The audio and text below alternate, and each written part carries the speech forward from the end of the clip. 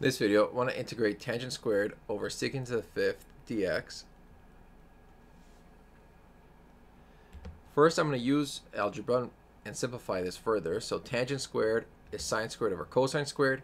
Secant to the fifth is 1 over cosine to the fifth. So what I have here is sine squared over cosine squared divided by 1 over cosine to the fifth. And when we divide by fractions, we multiply by the reciprocal. So we're going to multiply by cosine to the fifth over 1. So we have cosine to the fifth over cosine squared. That's going to give us cosine cubed.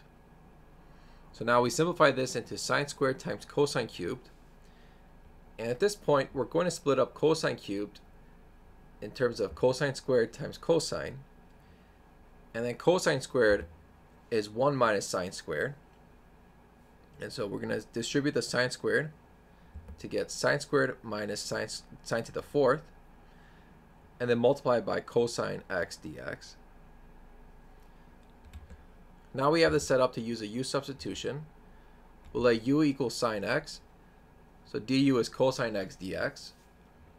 So that's u squared minus u to the fourth du. The antiderivative of u squared is u cubed over 3. Antiderivative of u to the fourth is u to the fifth over 5. Replace u with sine, and we have sine cubed over 3 minus sine to the fifth over 5 plus c, and that is our answer.